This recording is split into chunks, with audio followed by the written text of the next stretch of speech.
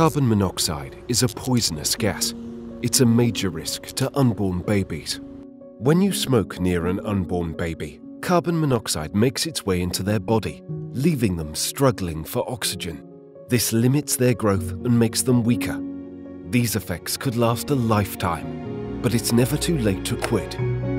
You can help the baby stay healthy if you switch to vaping, which doesn't produce carbon monoxide, or various other methods to help you quit. There's lots of local help available, and quitting can make a big difference to the baby. Contact Smoke Free Norfolk.